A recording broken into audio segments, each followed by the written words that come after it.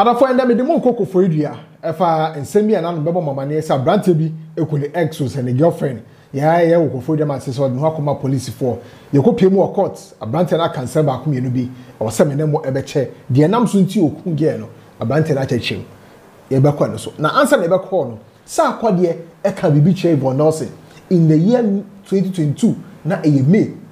ye be se Sarkodie be di ne boss so ana so ndi so aha gossip 24 Message also be me a subscribe button so. Now I click the notification icon so. Now Facebook me follow your Facebook, Instagram, Twitter. Baby I gossips24.com. Any gossips 24 TV. As so now my main kai was Sandra Okwan. And that's why I said the video see a bro. So per digital marketing expert or chair for coin or to tell man for digital marketing space no more. Nani na I Sandra Okwan. Sandra said you hear a laptop and now say computer. And now say smartphone out in between and more here degree and that certificate be a fan numbers no screen so na friend and answer what's happening. Website is www.sandraokwan.com. Now therefore answer na be call Abrantie Godwin need da kon a say na asem e wo Koforidua court no. Ye mo rasa Sarkodie ho kakra. Amanfo be na susu say bia Yvonne book here okotro yi a obo Sarkodie din wo mi. Ene Sarkodie try me or dia be. Ebi ebetumi runi Yvonne relationship. Eno ntino amaya kwakọ chance on a beautiful material bia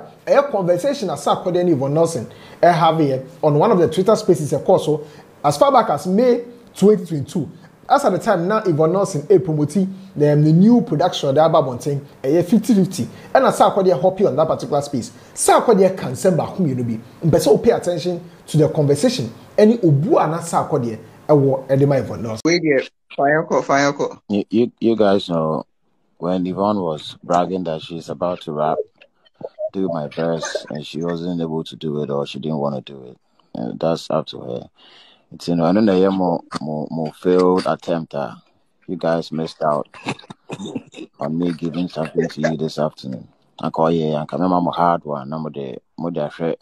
Oh, and Yvonne, come with the comeback. No, she said the comeback.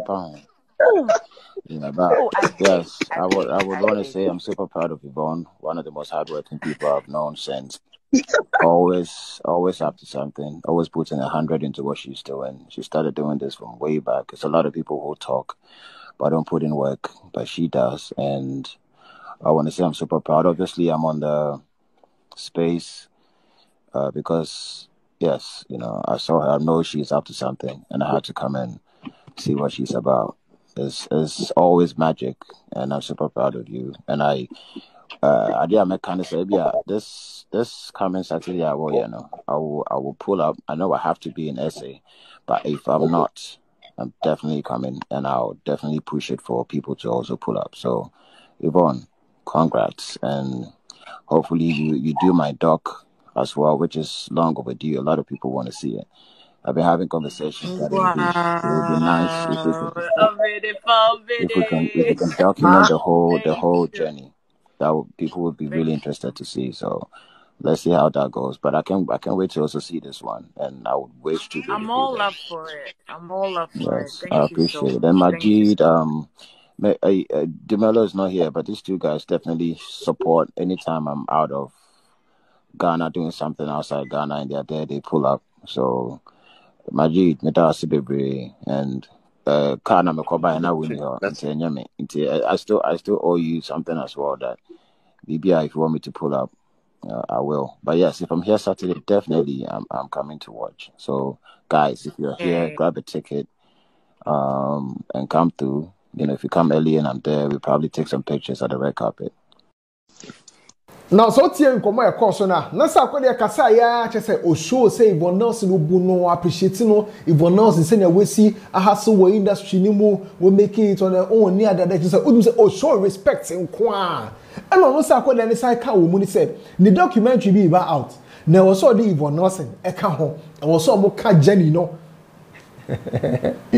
is I mean say still Yvonne was Sarkodie documentary ni mu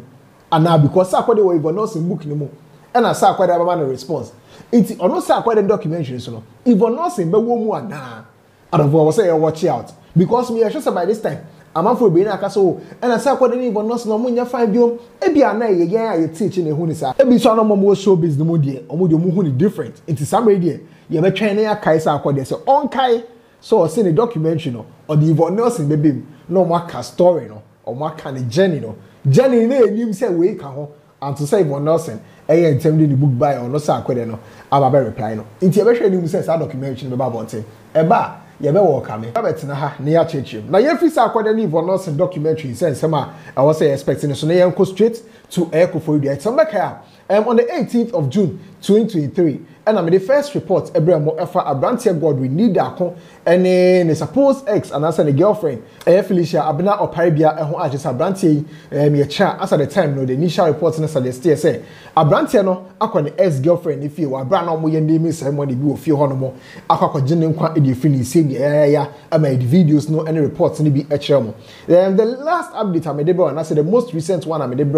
on this particular issue no na suggest say omo the Abrantia na court ama two asem no e dey asheda ya man 2 weeks say onkodem no mbra no san be pimo court ama na Abrantia ne maame e na say opa a ye kira o na hema ntina say opa Felicia no ebusuanfo no echew so mo fa Abrantia ne bone enche no nemum emra ne de eni Abrantia ne nkodi enti na update a fi UTV for her eba suggest so mo so the Abrantia no ekokogina mu court biom nemum okopie mu court this time around no encheche mu a efi court ho eba ne say ye kira Abrantia no say enye so okun girl because girl no age ai no nemum no one girl no allegedly efa yefunu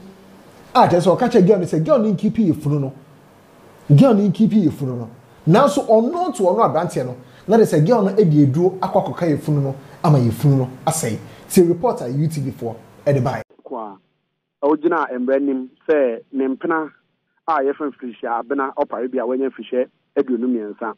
yesusu say ono e na waye ne dom ana say wawo ne sekan wo ne minimu say twa ne kon e wo nachi e ma wato na nam won se do no onkoda eye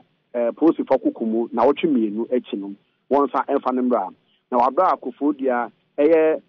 magistrate court ekọ asetra no wosan de Abrantia a yefan godin da akọ wanya fihye aduonu num ebegina ho ne kwaduboni a wa asem no mu eye sergeant George Defia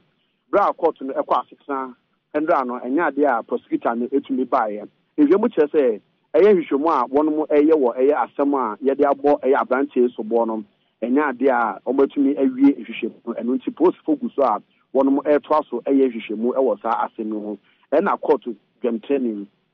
ana nana ama dabafen ehye se o mon na otumi enu onkoda eye post fokukum ebedu sabre no na be bia prosecutor ne wa wantumi amba court eye endra no watumi abanti na otumi enu entembeche bosumi ewunde toso dunkono no say court kwa seta ne sande abanti Godwin dako a wanya fihye do nunu ma Koforidua trom junction 5 watche say na watumi ensa entem ne yira ne mpena one ne wo ho watche say ne mpena no one na afa yefunu bosumi ensia na abaya ne say omunjai o se de bi ompene yoti ne ni no na abaya ne de dro akoka yefunu no eno nti na sabio wakotwe seka wono so a waye ne doma enei abaya feature abena Paribia onka atatefo ho biem nti asem de no eguso ekoso a posifo eguso ehwehwemu nti de Abrantia Godwin dako akoto posifo ekukuma na otwemienu entem no yebesan akokot akoto asem de no so mo ene wa mande boy yes ena zawutia Magraheb said nothing justifies the act Abrantia no eye no nemom stories ne dey won say tell any who say stories no here that man we stand no me sure say justice will be served appropriately because some may also remanded of another 2 weeks so on corner sandba because prosecutor no aim to me amba but so ti Abrantia ne story no kana na so che enye broken heart no hu enye broken heart no ho nemom abortion no abortion yi bie aye nam so ama sam be bi sasa onyonko the documentary be ta abortion ko na ho ene nam so a se so no Abrantia ni nim entina ekowie se ojige one nkwa e die finisem no me sure so we bie we no wait me achawade or comment section and some sisi o high gossips 24 nemo mo chawade no na me san so ebisa se Yvonne ne Sarkodie o Felicia Yvonne ebe appear e wo Sarkodie the documentary no mo se you kan ye in 2022 no and as of Felicia sabe there ensi agiego chawade e wo eno so comment section mark